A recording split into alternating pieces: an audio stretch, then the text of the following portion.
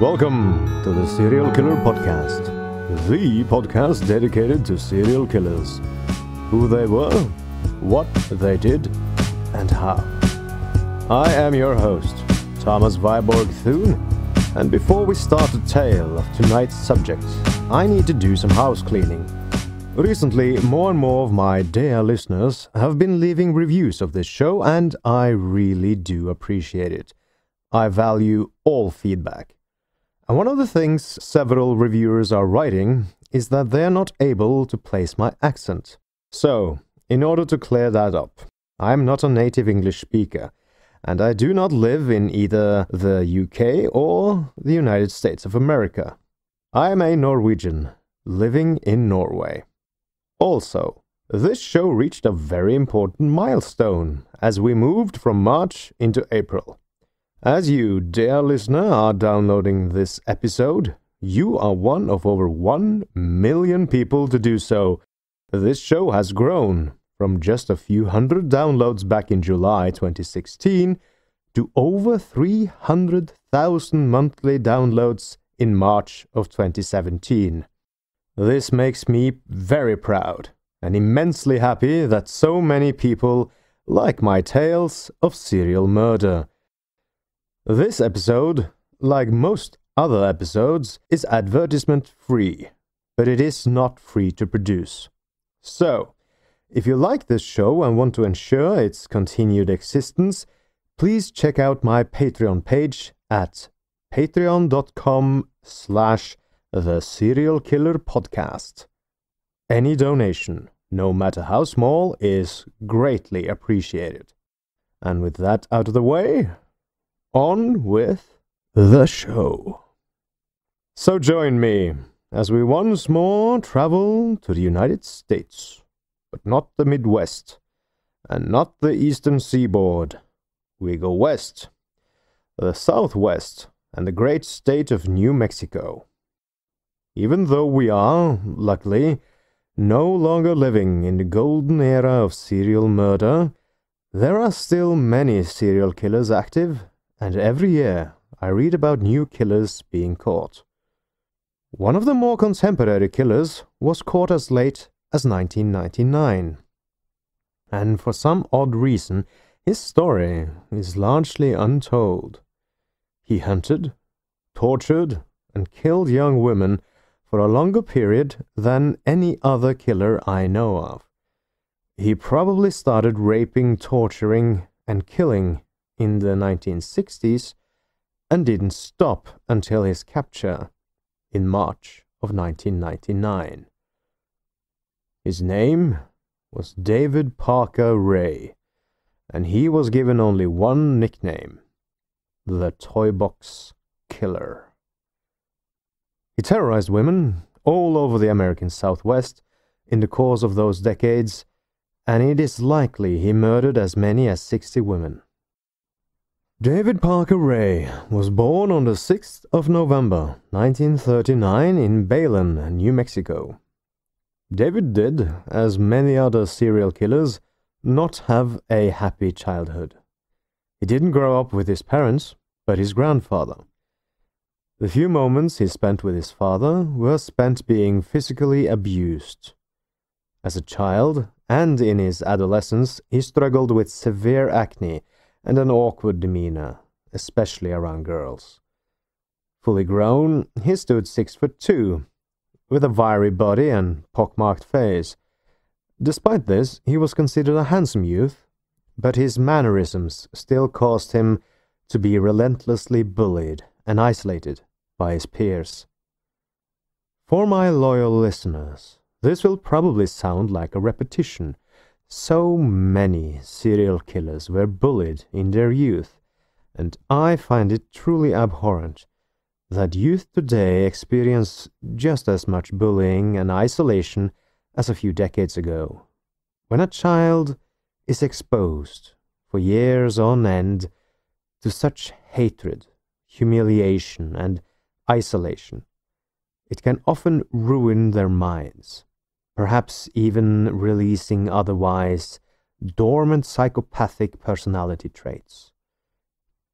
Judging from David Parker Ray's actions, many of which he proudly confessed to, he didn't just have some psychopathic traits, he was a genuine, true sexual psychopath. David never got any higher education and graduated from Mountain Air High School in 1957 with mostly D's or F's. I couldn't find any listing of David's IQ. He probably never got officially tested, but judging from his poor grades and dropping out at grade 12 for then to continue on as a less than successful mechanic, it is safe to say David Parker Ray was not a very intelligent man, especially not compared to serial killers such as Ted Bundy, Edmund Kemper, or the certified genius Carroll Edward Cole. After barely graduating high school, David joined the U.S. Army and was shipped overseas to Korea and served as an army mechanic and repairman. In the army, he also learned what he thought of as his most valuable skill: how to hurt other people. David had been very shy around girls in his youth, but his stay in the army seems to have largely cured him of that. After he came home to the United States in 1963, he quickly got married, not once, not twice, but 3 times, all before he was 30 years old. The first marriage ended after only 1 year, and the second after only 3 months. His marriages produced 3 children, 1 daughter and 2 boys, one of whom he named David Ray after himself. Later, when David Ray Sr. was in prison, he was asked about his relationship with his son, to which he chuckled and said, and I quote, "My son and I don't have much in common.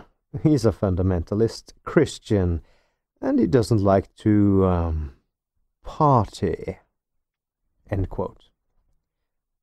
The youngest son he named Ron, and according to him, David Parker Ray never mistreated his children and was, according to him, a pretty mellow dad. In this regard, David Parker Ray also joins the ranks of several of his serial killer colleagues. The notorious Iceman was a devoted family man who loved his children and never laid a hand on them. The BTK killer, previously covered on this very podcast, was viewed as a pillar of his community, and his daughter still visits him regularly in prison, claiming she loves him as her father. And of course we cannot forget the killer clown, John Wayne Gacy, who fathered 2 children whom he doted on and never physically mistreated.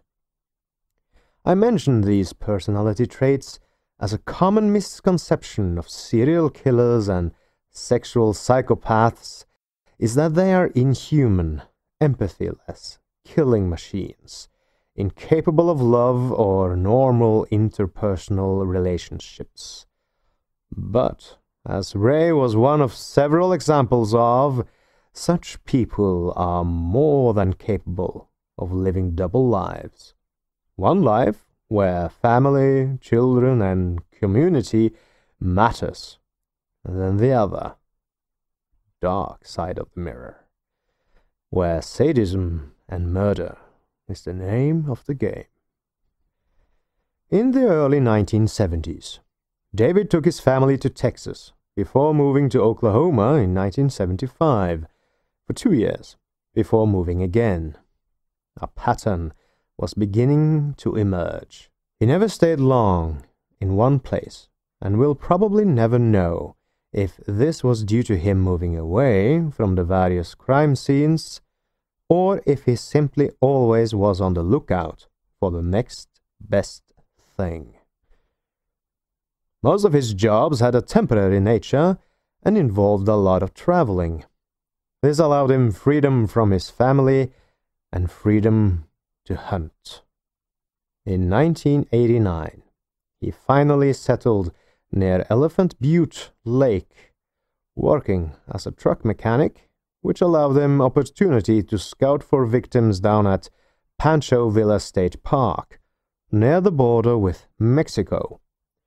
Here he felt safe and comfortable, the arid, dry, and warm landscape fitting his needs, much the same way it fits the local rattlesnakes. And so it was. As we speed forward to the chilly afternoon of the 22nd of March, 1999, Cindy Vigil, 22 years old, was running down the narrow hall and out of the door of the mobile home in the desert, fleeing for her life. It was late, and she had no idea where she was, that she was, in fact, running down Bass Road in Elephant Butte, New Mexico. She just knew she had to get away from the two people who had kidnapped and tortured her for the last 3 horrible nights and days. She was naked from head to toe, wearing only a padlocked metal collar around her neck, attached to a 4-foot swinging chain dangling in the wind over her shoulder. As is unfortunately more and more the norm in modern society, no one seemed to care to help the young woman. She was spotted by several inhabitants in the Hot Springs area, but no one offered their assistance. Cindy got lucky, however, and ran to the door of the elderly Darlene and Donald Breach, who had worked and lived in Elephant Butte for almost 23 years. Cindy barged through the front door and started yelling for help. She grabbed Darlene and screamed for them to not let them get her. She was quite a sight, apparently, and I quote from the interview with the Breach couple. Her wrists looked like hamburger meat. She had beautiful long brown hair, and it was all matted with blood. She was dirty all over, and it looked like she had pooped her pants. Her poor little boobs were black and blue, and there were bruises all over her arms and legs."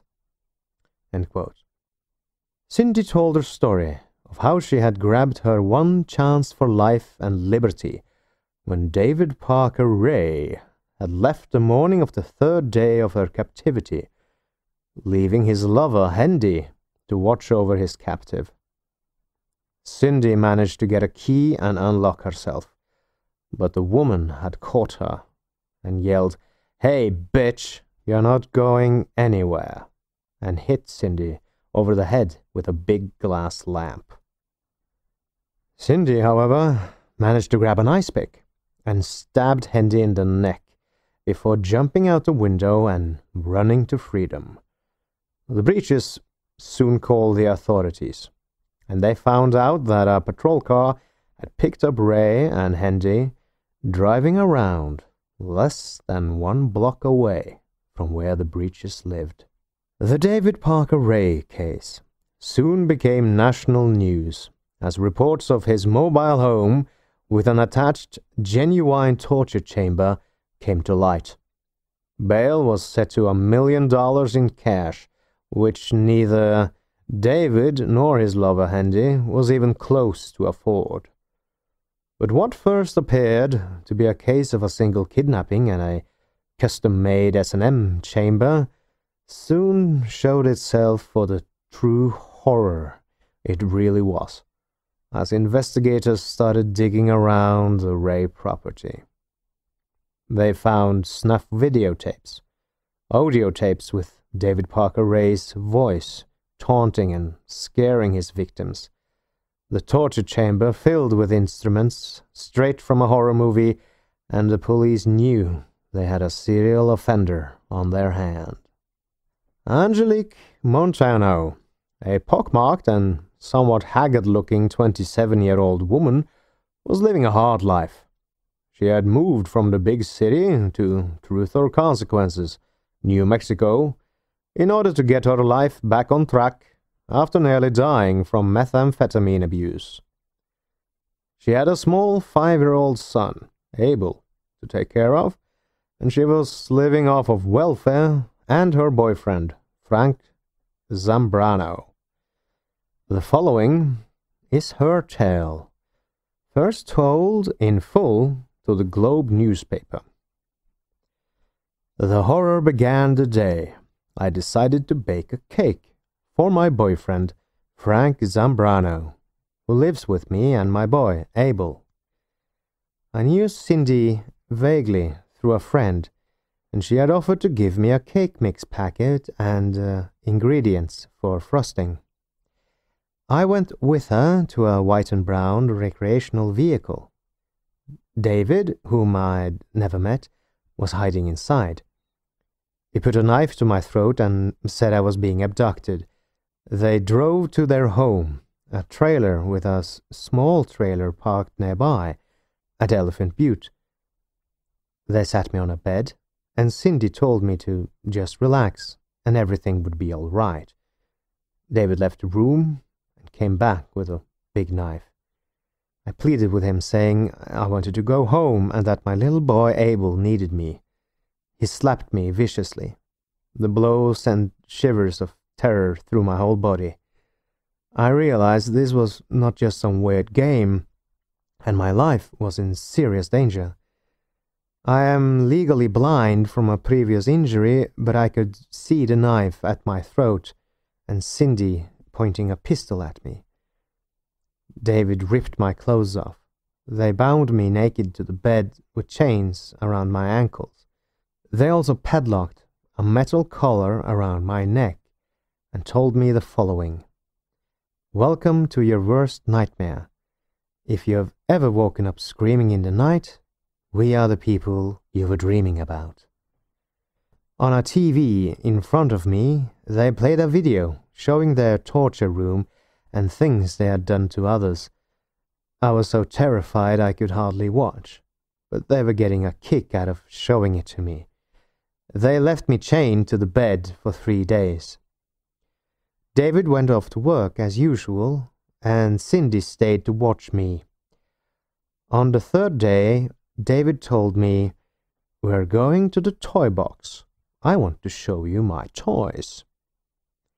The way he said toy box gave me the creeps. They took me to the other trailer, where David put me on a table and tied me down hand and foot. Looking around, I could see things that looked like medical instruments: pliers, clamps, saws, and scalpels. There were also whips and chains and padlocks and other scary-looking restraints. It looked like some kind of torture chamber that you see in the movies. The sight of all those things for pinching, twisting, and cutting flesh paralyzed me with fear. David called those horrible instruments his friends. I realized I had to stay cool or never get out alive. If I tried to fight them, I was sure they'd kill me and dump my body. David had stripped me to the waist. Looking into his cold eyes was like seeing the devil himself. I was gagged and blindfolded. Suddenly, I felt a terrible pain as they jammed something into me from behind. The pain paralyzed me. I prayed silently in my head, "Dear God, please help me survive this. I don't want to die." I could hear David breathing heavily, and he and Cindy began inflicting as much pain on me as they could. Later, they led me back to the bedroom, where I was again chained to the bed. The next day, David said to Cindy, "I think Angie would like to pleasure me, wouldn't you, little girl?" He then made me perform a sex act on him. They again took me back to the toy box and strapped me to the table, telling me I was going to have electrotherapy. David clipped wires to my breasts and lower body. Cindy watched as he switched on the power. It was like scorching fire surging through my body, and I thought I was dying, and I would never see my son or boyfriend again. Through my agony, I could hear David and Cindy making moaning noises as they watched my torment, saying, "Watch how she moves," and "Watch how the current hits her." I tried to scream, but gagging my mouth kept me from making a sound. The torture went on for at least an hour, but it felt like it would never end. I was shaking like a leaf when they brought me back to the bed and again chained me up like a dog. On the 5th day, Cindy Hendy went out to do some shopping. Left alone, I began thinking about how practiced these two devils were at what they were doing. They had probably done this many times before, countless other women, and I knew I had to rely on my street smarts to survive. I figured to work on David Ray. While I was chained to the couch, naked and weeping, I said to him, "David, come over here and sit by me. I'm feeling so down. Come hold me, please." Sitting next to me, David told me that he liked me and thought I was a nice person. He said, "If I had known how nice you were beforehand, I wouldn't have started all this. Cindy didn't tell me you were so sweet. I think we could have been friends." I could hardly believe my plan was working. In a sincere tone, I told him it wasn't too late. We could still be friends, and I would never tell anybody about what he'd done. Somehow I convinced him to let me go. When Cindy came back, she wasn't happy about it. But Cindy was not the boss of that household, and after David told her off, she agreed with him. I promised to hitch a ride to Albuquerque, over 100 miles away, and not come back. They took me in their car and dropped me off on I-25. End quote. On the 21st of February, 1999, Angelique Montano, wearing the same clothes she was wearing 5 days earlier, put out her thumb and tried to hitch a ride back to her home in Truth or Consequences. After a couple of hours, and without much luck, she managed to flag down an off-duty sheriff from Los Lunas County. She told her whole story to the officer as he drove her back to her boyfriend and young son. He doubted she was telling the truth, and her account went unreported to the Sierra County Sheriff's Office. A month later, after the officer saw the unfolding David Parker Ray investigation on TV, he regretted his mistake. And if he had believed Angie's story, maybe lives could have been saved. Angie was very much correct in her assessment that David and his wife was practiced in their torture and kidnapping ways. As your humble host stated, officials believed David had been abducting, raping, torturing, and oftentimes killing young women since his return from Korea in 1963, and that's not including any victims he might have racked up while stationed overseas. It is not unheard of for U.S. servicemen to be accused of rape and sexual misconduct while serving abroad. And judging from David's ravenous sexual appetites and how Korean prostitutes were readily available to U.S. troops, it would not surprise me if he started honing his killing skills while in uniform. The problem facing law enforcement in the David Parker Ray case was bodies. As Angelique was a typical example of, David also often let his victims go, although rarely in as good shape as she was in.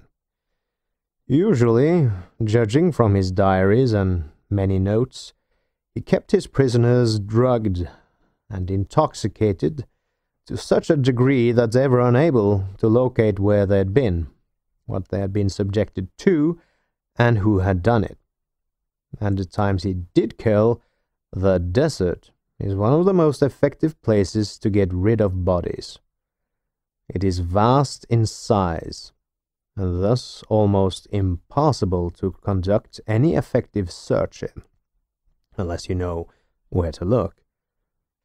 Also, local carrion, offal eaters, and wildlife will quickly devour any remains left out in the open, making identification impossible. Another problem was the way local police viewed most of David's victims. Often they were prostitutes or drug addicts, and the police placed little or no trust in what they said. However, in David Parker Ray's case, the FBI quickly got involved, and they are far more experienced in dealing with serial killers than local law enforcement. Right away, they located in David's trailer a videotape showing him playing doctor with a young naked woman strapped to the toy box's torture table, with duct tape over both eyes and mouth. The only identifying mark was a swan tattoo on her ankle. They blew the image of the tattoo up and published it nationwide. It wasn't long until a woman from Arizona called the FBI and reported that her daughter had disappeared for 3 nights and days back in 1996. A man she now identified as David Parker Ray had showed up 3 days later at her home with her daughter, Kelly Van Cleve. He said he found her all messed up on a park bench, and he said, "I thought I'd bring her home. She was dehydrated, and we stopped at Earl's Diamond gas station, and I bought her a cup of coffee." The young woman apparently had appeared much disoriented, and claimed she didn't remember anything of what had happened to her the last 3 days. Now, 3 years later, FBI officers sought out Kelly for a new interview. She was still a young woman of only 25 years, and she sat nervously as officers showed her photos from the video where David is torturing the girl with a swan tattoo. She confirmed the naked girl was her, and said she'd been having nightmares for years, and that memories slowly had begun to come back. The young woman told her story as follows. "I was friends with Roy Yancey. He's a good friend of David Parker Ray. Roy used to tell me he was in a satanic group for years, and he said David Ray had always been the leader. I'd never met David, but I knew his daughter, Glenda Ray. We called her Jessie. I'd known her for 3 years, and I knew a lot of people in Truth or Consequences who got their drugs from her. She was a major league drug runner, coke, meth, grass, the whole bag. I'd never done drugs before, but I liked to hang out and party with Jessie, Roy, and her friends. The night I got in trouble was July 25th, 1996. It was hotter than hell, so I went out bar hopping with a bunch of my friends, and we ended up at the Blue Water Saloon. They drank all day, but I only had 1 beer. I was the designated driver. Later that night, Jessie said she'd take me home. She drives a big motorcycle, and she's always letting people hitch a ride with her. She said she wanted to drink some coffee first. So we got on her big motorcycle, and instead of taking me home, she drove me over to her dad's trailer. Inside, I sat down on the couch while Jessie and her dad went into the back room. When they came out, one sat beside me, and the other one knelt at my feet. I can't remember which one did what, but I do remember that one held a knife to my throat, and the other used duct tape to cover my eyes and my mouth. At first I thought they were playing a joke on me. When I realized they were serious, I guess I kind of froze up, and I went along with them because I didn't want them to hurt me. They took off my clothes and took out a dog collar and put it around my neck. Then they took me out to the toy box. I still don't remember too much.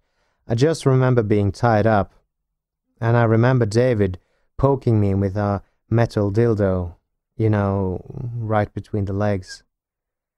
I remember going to the bathroom twice in a little potty, and I know that David was the only other person in there with me. One time he got mad because I kept licking the tape around my mouth so it wouldn't stick. One time I pleaded with him, saying I really wanted to go home. Another time he was using those huge rubber-spiked dildos on me, and it hurt real bad. I told him, "It hurts, David," and he quit. Another time he was playing gynecologist, and it really hurt, and he quit that time too. He told me his satanic group had been watching me for a long time because they wanted me as a sex slave. But he finally decided I was too tight between the legs for good sex, and eventually he let me go. End quote. By early April 1999, over 100 FBI and police agents were swarming all over the David Ray property at 513 Bass Road. Many of them were wearing white jumpsuits and masks and digging in the yard. Others wore surgical gear and focused on what they could find inside the trailer and the so-called toy box.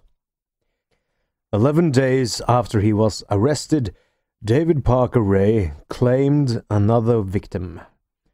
Patty Rust, a law enforcement agent, killed herself after spending 4 days inside the toy box, making detailed drawings for the FBI.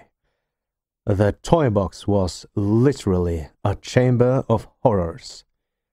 Inside were several macabre objects. A big white sign with red letters said in all capital letters, "Satan's Den." Next to the sign was a smaller sign that simply said, "The Bondage Room." Standing next to the Satan sign was a high-end video camcorder mounted on a tripod, pointed directly at a large black leather table rigged up with metal stirrups, electrodes, and dozens of red plastic straps. From the ceiling there was a RCA Victor television set, positioned so that female victims could see what Ray was doing to them. On the left side of the chamber was a coat hanger with a black robe with a red cape. Next to the robe was a business-like clipboard, and it appeared Ray had documented victims he'd kidnapped between 1994 and 1997. The clipboard documented the number of victims and how many sexual assault sessions each had been subjected to. From February 7th to September the 23rd, 1997, David had kidnapped 17 nameless women. No one of the victims had suffered less than 27 rapes, and one that had been kidnapped in May of 1995 had endured 53 sexual assaults and torture over a period lasting from the 8th of May until, probably, the next kidnapping on June 10th. That equals 13 assaults per week, or an average of 2 per day. Next to the clipboards hung a variety of black and white photos and drawings of women, all being tortured. One of the photos showed a red-haired woman in obvious pain. Her naked breasts were hog-tied at the base with circles of constricting white rope, making them bulge. old-fashioned clothespins attached to each nipple. Above the photos and drawings hung another sign. This one stated, "The Lure of Satanism." David had also put up instructions, both to remind himself and any helpers he might have around of what he thought the captured women would do in order to break free. I quote, "Remember, a woman will do or say anything to get loose. They will kick, bite, scream, threaten, scratch, yell, run, lie, offer money, beg, offer sex, wait for opportunity, or offer any of the standard excuses and sob stories such as menstruation, pregnant, venereal disease, AIDS, sick, kids with babysitter, after work, a sick baby, a sick parent, claustrophobia, missed by husband or friend, bad heart, can't miss school. Remember, don't let her get to you. If she is worth taking, she is worth keeping, and she must be subjected to hypnosis before the woman can be safely released. Never trust a chained captive."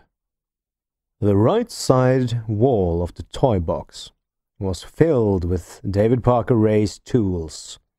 There are quite a lot of them, and I list them here. Chains, whips, paddles, pulleys, leather belts, saw blades, harnesses, handcuffs, ropes, wires, needles, pins, screw clamps, nipple clamps, breast suction cups, metal bras, sandpaper, metal dildos, wooden dildos, plastic dildos, latex dildos of all sizes, a branding iron, a soldering iron, and weighted lead sinkers, and an assortment of fishing hooks. Under the wall sat a large yellow generator. It had a handle on top and was attached to the back of a 15-inch flesh-colored motorized dildo pointing forward and designed to look exactly like a man's penis. The back of the generator had 3 switches called buzzer, light, and probe. The apparatus looked like it could be picked up and used like some sort of jackhammer. The large gynecological leather table, filling most of the remaining room, was wired to a voltage meter, with wires that could be attached to a woman's breasts and genitalia. There was also a poster with some more instructions, this time on how to operate the electrical wires. I quote, 1. Operate motor with the lever in the up position. 2. Attach clamp securely to each nipple. 3. Tighten cord until breasts are stretched to the maximum length. 4. Turn machine on and watch nipples for indication of tearing and check clamps for slippage. Continue to operate. Note, this process is very painful, and due to the constant motion, the body will not adjust to the pain. During the operation, the subject will remain in extremely painful distress. End quote. Finally, at the back wall of the toy box was David's medicine cabinet. It was filled with hypodermic needles, latex gloves, forceps, rolls of cotton, lube, petroleum jelly, bottles of chloroform, ammonia, amphetamine pills, and a small collection of anatomy, witchcraft, and sexually explicit books. Some of these titles included was Family Medical Guide, Emergency Victim Care, The Dark World of Witches, and American Psycho. Lead prosecutor in the David Parker Ray case, Jim Yance, has in later interviews told of how he, a few days after finishing with examining the Ray property, had to listen to the 6 audio tapes found inside Ray's mobile home. The audio tapes were part torture, part indoctrination meant for his newly captured victims. Especially one audio tape, apparently played for victims as soon as they woke up from being kidnapped, blindfolded, and drugged, really got under the experienced officer's skin. I will now read you, dear listener, the transcript of this very tape. Now, a small caution.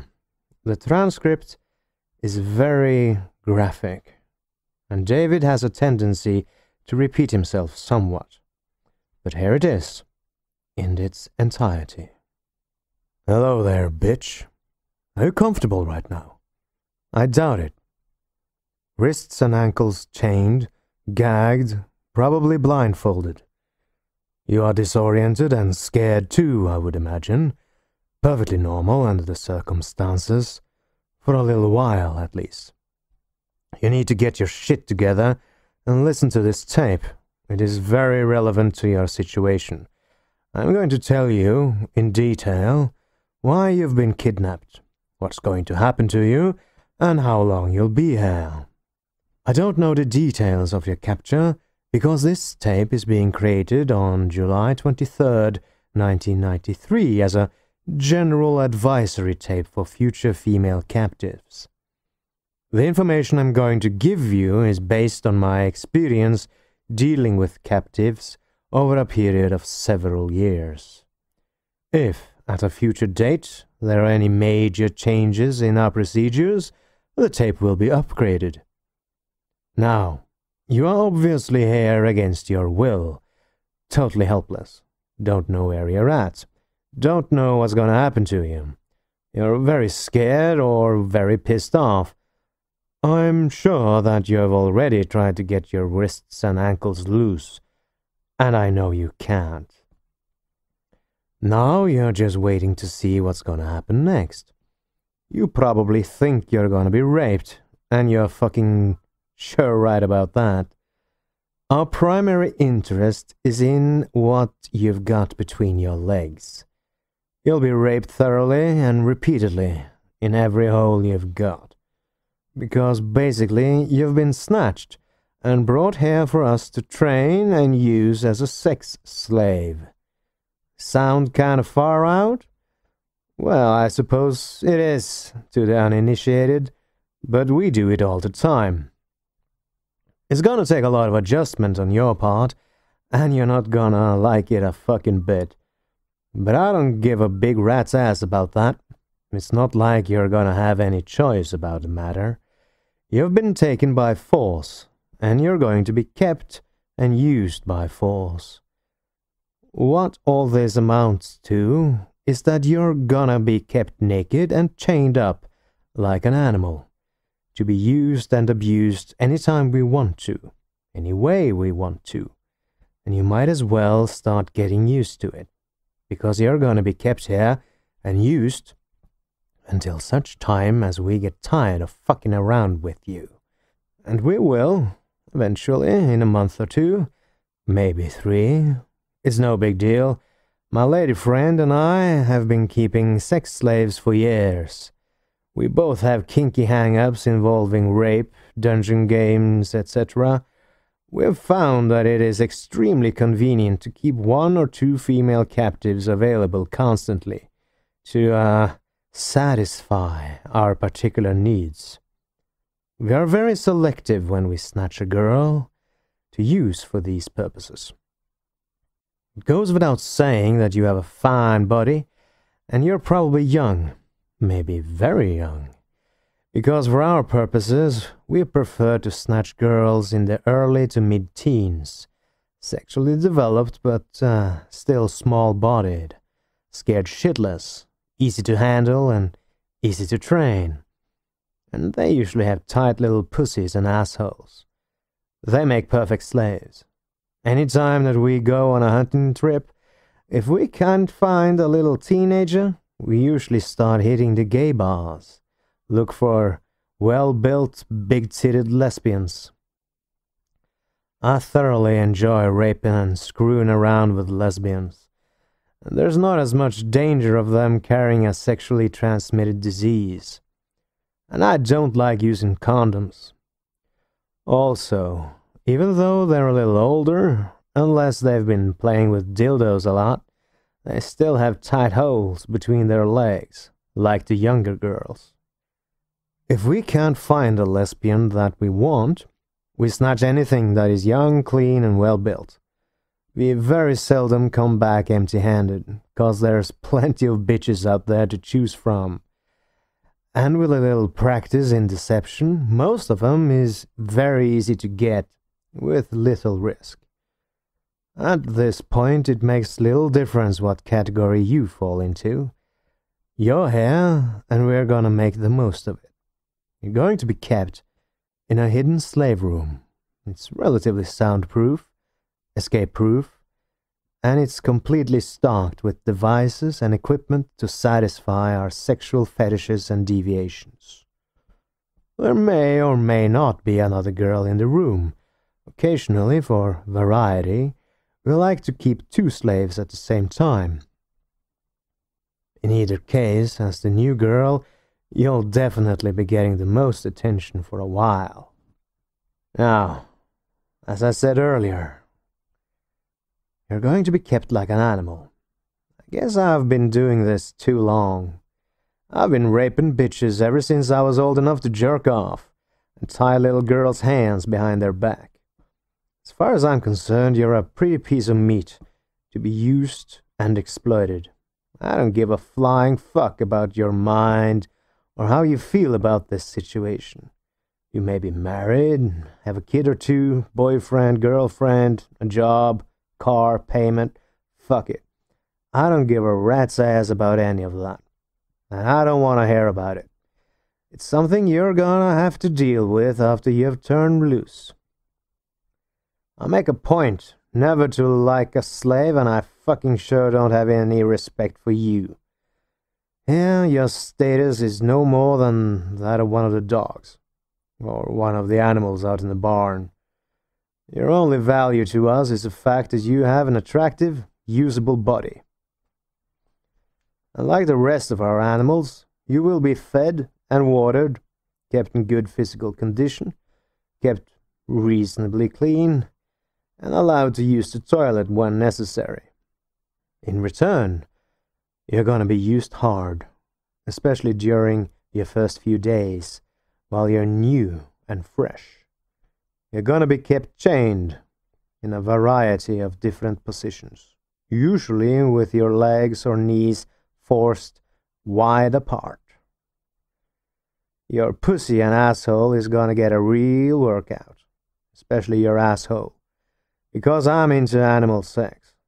Also, both of those holes are going to be subjected to a lot of use with some rather large dildos, among other things. And it goes without saying that there's going to be a lot of oral sex. On numerous occasions, you're going to be forced to suck cock and eat pussy until your jaws ache and your tongue is sore. You may not like it, but you're fucking sure gonna do it. And that's the easy part. Our fetishes and hang-ups include stringent bondage, dungeon games, a little sadism.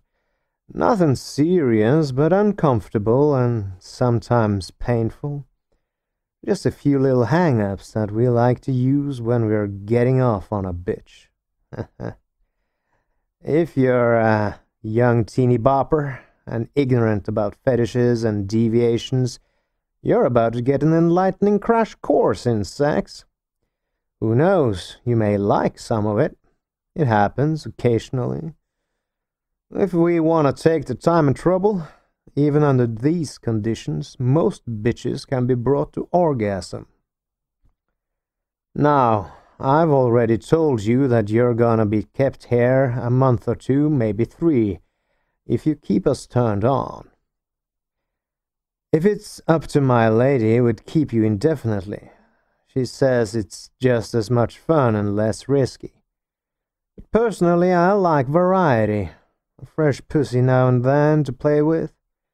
We take 4 or 5 different girls each year, depending on our urges and sometimes accidental encounters. Basically, I guess we're like predators. We're always looking. Occasionally, some sweet little thing will be broke down on the side of the road, walking, bicycling, jogging. Anytime an opportunity like that presents itself, and it's not too risky, we'll grab her, even if we've already got a captive in the playroom. Variety is definitely the spice of life. Now I'm sure that you're a great little piece of ass, and you're gonna be a lot of fun to play with. But I will get tired of you eventually. If I killed every bitch that we kidnapped, there'd be bodies strung all over the country. And besides, I don't like killing a girl, unless it's absolutely necessary. So I've devised a safe, alternative method of disposal.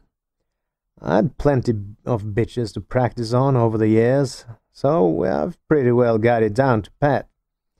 And I enjoy doing it. I get off on mind games. After we get completely through with you, you're gonna be drugged up real heavy with a combination of sodium pentothal and phenobarbital. They are both hypnotic drugs that will make you extremely susceptible to hypnosis, auto-hypnosis, and hypnotic suggestion. You're gonna be kept drugged up a couple of days while I play with your mind. By the time I get through brainwashing you, you're not gonna remember a fucking thing about this little adventure. You won't remember this place, us, or what has happened to you. There won't be any DNA evidence, because you'll be bathed. Both holes between your legs will be thoroughly flushed out. You'll be dressed, sedated, and turned loose on some country road, bruised, sore all over, but nothing that won't heal up in a week or two. The thought of being brainwashed may not be appealing to you, but we've been doing it a long time and it works. And it's the lesser of two evils. I'm sure that you would prefer that in lieu of being strangled or having your throat cut. Okay, undoubtedly somebody's gonna be looking for you. There may or may not be a missing persons report, but nobody's gonna be looking for you here. They don't have any idea where you're at. You don't even know where you're at. We're always very careful about that.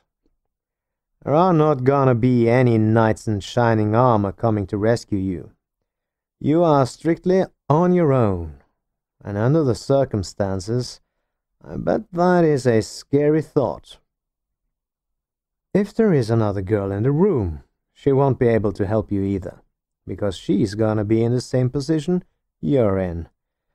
As for escaping, I'm sure you'll try to figure out a way. That's human nature. But it's not hardly even worth talking about here. It would not be prudent on our part to have you running around in the woods screaming rape. It would be an embarrassment, to say the least. Consequently, you are gonna be kept in an environment that is even more secure than a prison cell. If it has not already been done, very shortly a steel collar is going to be padlocked around your neck. It has a long, heavy chain that is padlocked to a ring in the floor. The collar will never be removed until you are turned loose. It's a permanent fixture. The hidden toy box, where you're gonna be kept, has steel walls, floor, and ceiling. It's virtually soundproof and has a steel door with 2 keyed locks. The hinges are welded on, and there are 2 heavy deadbolts on the outside. The room is totally escape-proof, even with tools. Any time that you are left unattended in the room, your wrists will be chained, and there are electronic sensors to let us know if you move around too much. If that's not enough, there is a closed-circuit TV system with a surveillance camera. It's wired to the main TV in the living room, so we can check on you once in a while, or just sit and watch you for the fun of it. Electronics is a wonderful thing. Expensive as hell. Everything in the room is expensive, and damn well worth it. If everybody knew how much fun it was to keep a sex slave, half the women would be chained up in somebody's basement. Anyway, we have had a lot of practice at this, and we're not real concerned about you escaping. You're fucking sure not gonna go anywhere. Now, if you're not already naked, you soon will be. Your clothing will be bagged up and saved until such time as we decide to turn you loose. As far as being naked goes, you might as well get used to it. For what you are going to be used for, clothing will just be in the way. Besides, I like watching a naked woman's body. All of it. Whether it be in a room or on the TV set. As I've already said, you'll be fed and watered on a regular basis. Not as much as you're used to, I'm sure, but enough to keep you healthy. You'll only be fed once a day, like the rest of the animals. And during the first few days, until you adjust to it and your stomach shrinks up, you're going to feel a little weak, and you'll be hungry all the time. It won't take long, 3 or 4 days. And during the first few days, until you adjust to the environment, I prefer to keep you in a weakened position anyway. Now, you already know that you have been kidnapped and brought here for us to train and use as a sex slave. I realize that being abducted and being forced into sexual slavery is a hard pill to swallow. Some girls really have a lot of trouble with it, and I'm sure that you will, to a certain extent, also have. But face it, you can't get away. You can't say no. You're gonna be naked all the time. You won't be able to struggle or resist. You're going to have to lay there and take it, good or bad, no matter what is being done to you. A scary thought? Yes, but there are no options. Nothing that you can say or do will change the facts that is going to happen.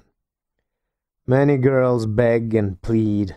Almost all of them cry a lot, especially during the first 3 or 4 days. Some of them scream and threaten.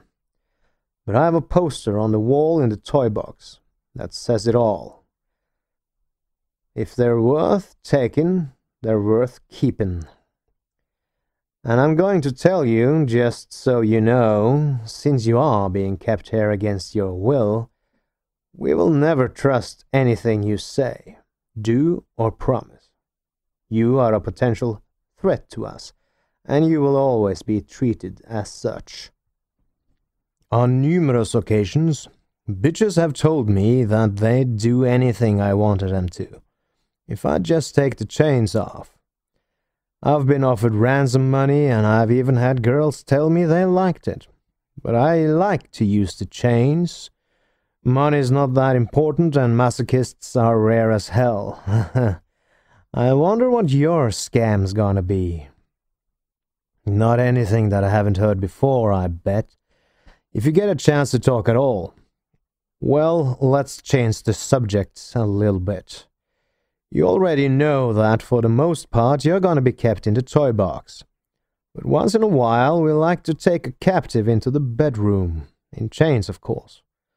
Also, we have a couple of real close friends that we party with once in a while. They know about our hang-ups and they don't have any problem with fucking a slave. You may be required to service them occasionally, but that's an easy one. For the most part, just fucking and sucking. They don't get into the heavier stuff. However, when we have a party, sometimes I like to put on a little show, as you won't like at all. You'll be taken into the living room and put on the floor, on your hands and knees, naked. Your wrists, ankles, knees and hips will be strapped to a metal frame to hold your body in that position. The frame is designed for doggy fucking. Your ass up in the air, sex organs exposed, your tits hanging down on each side of a metal support bar, knees spread about 12 inches, position similar to that of a bitch dog in heat, right in the middle of the floor, so we can sit on the couch and in chairs and watch. I'm going to rub canine breeder's musk on your back, the back of your neck, and on your sex organs.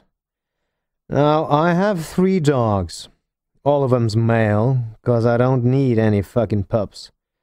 One of them is a very large German shepherd that's always horny, and he loves it when I bring him in the house to fuck a woman.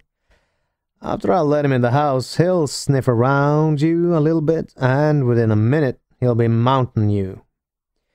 There's about a 50-50 chance which hole he'll get his penis into, but it doesn't seem to bother him whether it's the pussy or the asshole. His penis is pretty thin, it goes in easy, but it's about 10 inches long, and when he gets completely excited, it gets a hell of a knot right in the middle of it. Now, I've had slaves tell me that it feels like they got a baseball inside of them. It doesn't take long. He's gonna hump you real fast for about 3 or 4 minutes. And while he's doing it, he'll wrap his front legs around your chest to hold himself in position. And in the process, he'll probably scratch your tits up a little bit with his claws. After he gets through, he usually turns around and tries to pull out. He'll jerk a little, not much, mostly just steady pressure. And I've timed it. The knot will usually shrink up enough to come out of your pussy in about 3 minutes. If he's in your asshole, about 5 minutes. I don't use the dog all that often, but I don't deprive him of pussy either. There's no doubt that he's going to be on you a few times while you're here, because I like watching it. And any time it's just you, me, and the dog, it will always be in your butt. The dog knot on his penis is big and extremely uncomfortable when he's pushing it back and forth, way up in your anus. I really enjoy watching a girl wiggle, jerk, and squirm around while he's doing it. Consequently, I give him a little assistance getting it in the right hole. Now, if you think all of this stuff is sick and depraved, you haven't seen anything yet. This is a different world. Among our small circle of friends, little things like rape, kidnapping, doggy fucking, stuff like that are everyday occurrences. Matter of course. Here, anything can happen, and often does. We like living in the mountains because it's quiet, secluded, private, and everybody minds their own business. The only close house belongs to our friends, and they don't hear or see anything. Okay, let's talk about your training, the rules and punishment. Here you are a slave. Discipline is extremely strict. You're going to be given a set of rules, things you can and cannot do, and you will learn to comply, because each time you violate a rule, you will be punished. As soon as each rule is told to you, it will become law, as far as you're concerned, and you know what's going to happen every time you fuck up. We'll use a couple of methods of punishment. A whip is an excellent training aid. So is an electroshock machine. Anytime you get out of line, one or both will be used on your body, and I assure you, it's not going to be pleasant. There aren't many rules, and they're very easy to remember. But you're gonna make mistakes. Every slave does. I don't like repeat offenders. It gets me very upset.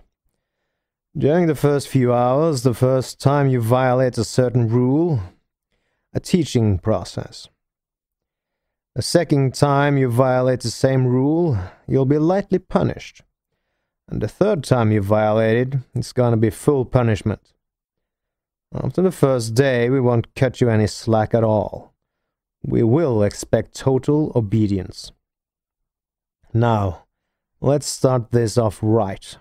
You are a slave. You don't realize it yet, but you will eventually.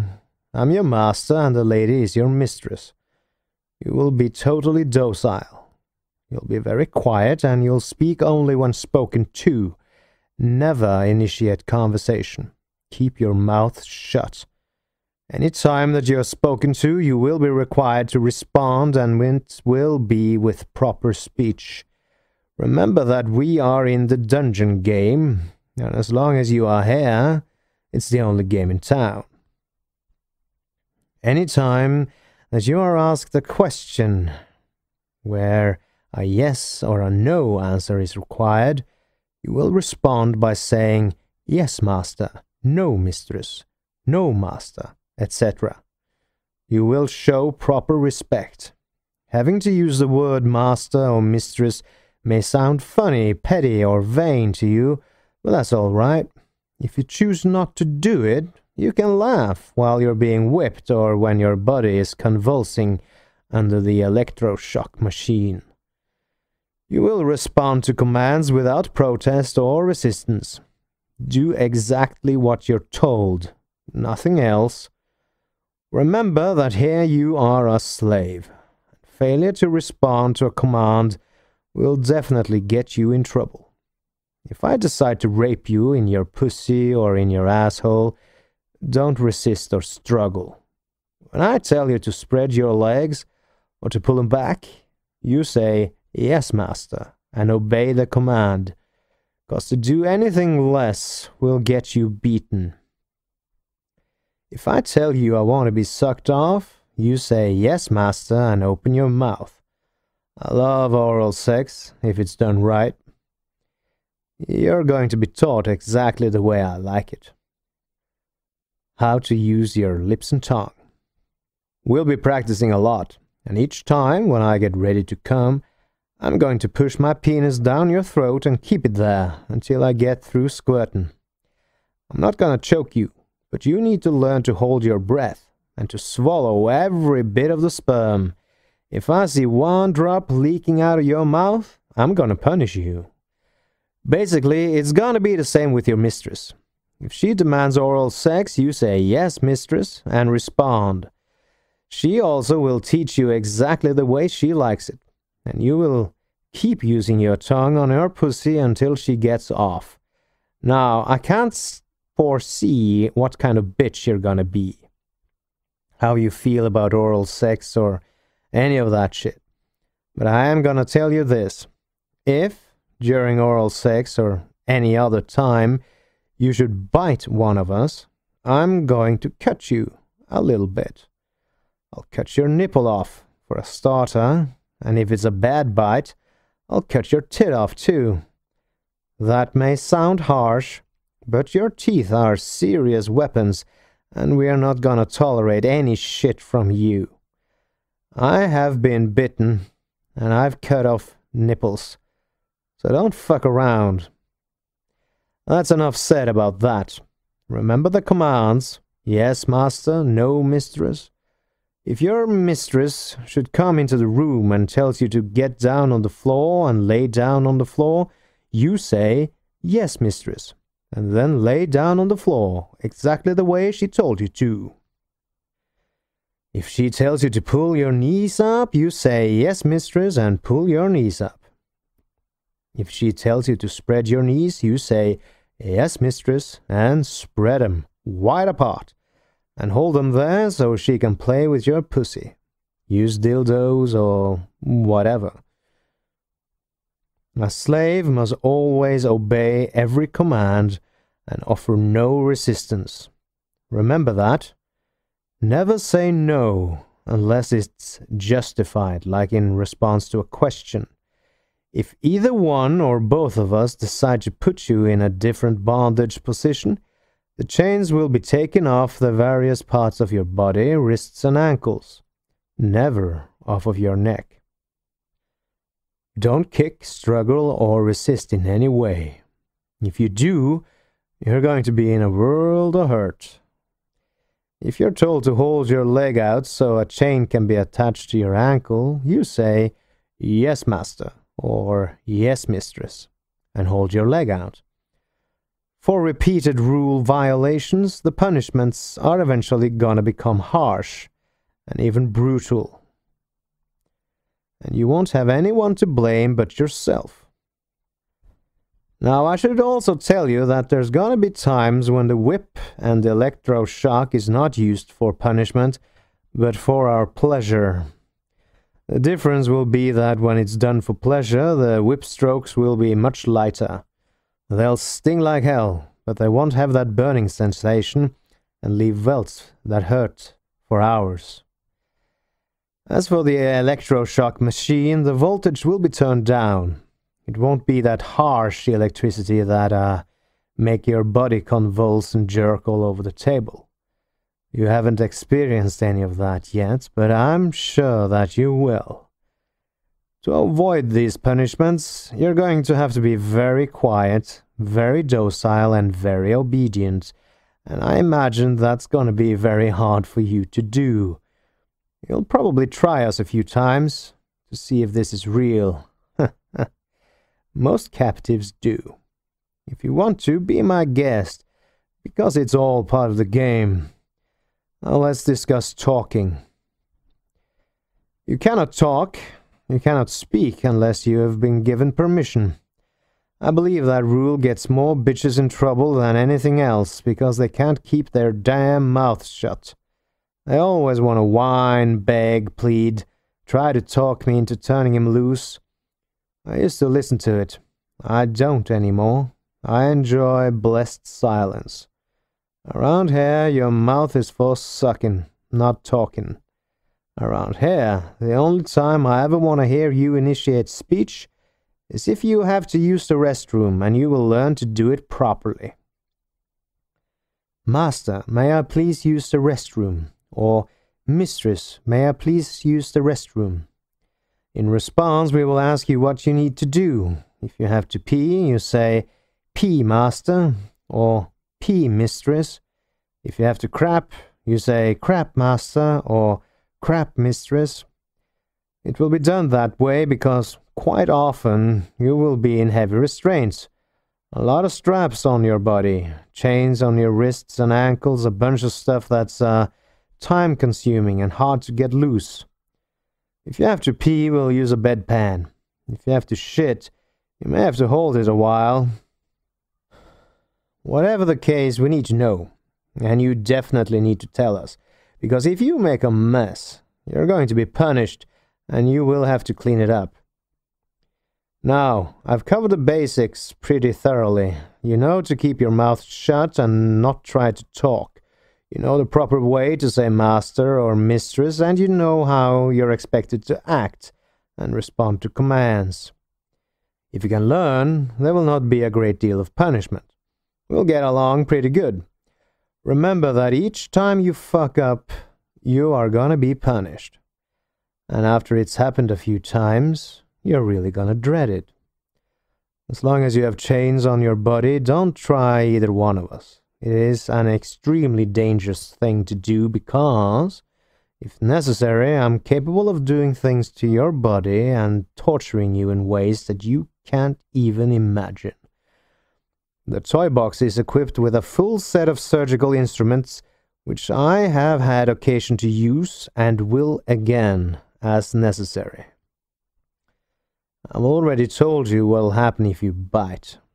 To be completely safe here, you'll have to be docile. If you should accidentally or otherwise hurt, scratch, or kick either one of us, you could be in very serious trouble. I'm sure that you want to survive this experience, and I want you to also. But you are expendable, and it's no big deal to go out and snatch a replacement. May sound harsh and cold, but if you give us too much trouble, or if you pose any kind of threat to us, I won't have any qualms about slicing your throat. Like I said before, I don't like killing the girls that we bring here, but occasionally things happen. What can I say? I would really hate to have to dump that pretty little body off in a canyon somewhere to rot. I'm not trying to scare you. That's just the way it is. Now later, I'm gonna be asking you a bunch of questions. Since I'm gonna be caring for your body for the next month or 2 or 3, There are certain things that I need to know. I've prepared a questionnaire that I fill out with each new captive. Some of the questions are going to be embarrassing, but you should answer them truthfully and completely. You damn well better. I don't want to catch you in a lie. The questions will be in reference to your physical condition, any medical conditions that I need to know about, medications, sex habits, sexual preferences, any childbirths you might have had, period dates, and so forth. Now, your training has already started. Each time I ask you one of those questions on the questionnaire, there's going to be a proper way to answer it, which I'll tell you about in a few minutes. While we go through the questionnaire, you're going to be strapped down on the gynecology table. Your feet will be in stirrups, and your knees will be pulled wide apart with everything exposed. I like to keep a girl that way while she's answering the questions, so I can examine and verify anything she might tell me which would affect her use as a sex slave. If you do have any kind of medical condition, by all means, let me know. We'll discuss it, and we may make adjustments. We won't turn you loose, but we may make adjustments. We're probably going to be starting on this questionnaire pretty soon. You'll be naked, and as I said, you'll be strapped down on a gynecology table, so you can't wiggle or squirm around. You will be talking quite a bit, answering the questions, so I'm sure that we'll start your speech training at the same time. Consequently, before we start on the questionnaire, 2 small electrical clamps will be put on your nipples. Each time a question is asked, you will respond properly. For instance, if I ask you how old you are, you will respond by saying, "Master, I'm 19 years old." Answer the question completely and say nothing else. If the question requires a yes or no answer, say, "Yes, master," or "No, master." If I ask you your period dates, you say, "Master, my period is so and so." If I ask you about childbirth, you say, "No, master," or "Master, I had a baby a year ago," or whatever. Always start each sentence by saying "master," and take your time. We're not going to be in any hurry.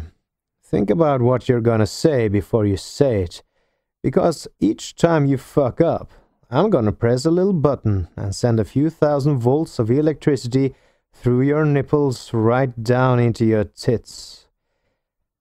You are in training, so it will just be a quick blast. I'm not going to hold it down and torture you.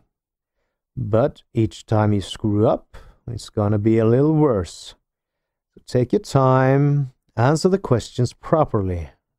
I'm not going to push you. We're not going to be in any hurry. Think about each thing you're going to say and be damn sure and start your sentence with "master." If you get through that okay, get your speech down pat, keep your mouth shut, and don't give us any trouble, then the first day is going to be real pleasant for everybody. I'm going to put some dildos in those holes between your legs, but they will not be big ones. Basically, I just want to become very familiar with your sex organs and the size of the holes. All girls are different. During the course of the day, you're going to be raped several times, but that's no big deal. The second day, after you get totally familiar with the rules and procedures, we're going to get down to the nitty-gritty. A lot of it will not be very pleasant for you, but you might as well get used to it because it's going to be like that for a while. Eventually, things will settle down a little. Then just take it day by day. Well, I believe I've told you about everything that I can. I cannot predict the future. I can't predict changes of procedure. But if this tape is being played for you, I have to assume that it's still reasonably accurate. And I can only give you advice. Be smart and be a survivor. Don't ever scream. Don't talk without permission. Be very quiet. Be docile and obedient. And by all means, Show proper respect. Have a nice day." End quote. Unfortunately, David Parker Ray never revealed how many he actually killed, and so the final number can only be guessed at. But during his and his accomplices' trial, several victims were specified. Ray's lover, Hendy, claims Ray killed a business partner called Billy Bowers. He was killed, dismembered post-mortem, and Ray disposed of his body parts in a lake. A 22-year-old woman called Marie B. Parker was tortured for days by Ray before he had one of his accomplices. This time a young man named Yancey strangled her to death. Also, a 22-year-old woman called Jill Suzanne Troya was last seen at a Frontier restaurant in 1995 with David Parker Ray and his daughter Jessie. She was never seen nor heard from again. The reason investigators think he has killed as many as 60 people is that Ray kept a diary with details on where and when he kidnapped his victims, and he alludes to killing over 40 in the diary alone. Unfortunately, he left out details of what happened to them after their time in the toy box. When he died, he took that knowledge to his grave with him, leaving investigators with a lot of questions. "We're convinced that there are remains," said Rich Libitzer, who handled the case for New Mexico State Police. "It's just a matter of locating them." Libitzer, now retired and teaching at New Mexico State, still believes at least some of the bodies were dumped in Elephant Butte Lake. I quote, "David was very familiar with that lake, and he worked as a mechanic for the state parks," Libitzer said. "He also made comments in the past that we know about the best way to dispose of a human body in a body of water such as Elephant Butte Lake." Investigators have searched the lake over the years, with a major push in 2011. Lower water levels allowed New Mexico State Police to uncover bone fragments from a human leg, but the medical investigator was unable to retrieve any DNA to find out whose leg it was. Even with less water in the lake, Libitzer says Ray may have taken extra steps to ensure evidence of his crimes would never be found. I quote, "Poke holes in their lungs with an ice pick, fill their intestinal cavity with rocks or some kind of weight, wrap them in tarp, cover them with chicken wire or barbed wire, weight them down with cinder blocks or other heavy weights, and sink them in the deepest part of the lake." End quote. Although Ray is suspected in dozens of murders, he only pleaded guilty to the kidnapping and sexual torture of 3 victims. On Thursday, the 20th of September 2001, Judge Sweezy gave David Parker Ray the maximum sentence for that, 224 years in prison. As part of the deal engineered by the prosecutor and the defense attorney, Sweezy gave David's daughter Jessie Ray only 9 years and suspended 6.5, setting her free after serving only 2.5 years behind bars for helping her father kidnap, rape, torture, and murder several women. David Parker Ray suffered a fatal heart attack in his cell at the Hobbs, New Mexico Correctional Facility on the 28th of May 2002. He was 62 years old. I have been your host, Thomas Viborg Thun. Doing this podcast is a labor of love, but if you do want to support me, it is greatly appreciated. I have created a Patreon account that you can find at patreon.com/theserialkillerpodcast, and any donation, no matter how small, helps a great deal. patrons have started letting themselves be known. Maud, Wendy, Justin, Linda, and Patty, thank you. Your patronage is very much appreciated, and your donations duly noted. Finally, as always, if you enjoy this podcast, please subscribe to it, and feel free to leave a review on iTunes or your favorite podcast review site. Thank you, dear listener, for listening, and join me next time for another tale of serial murder. Good night, and good luck.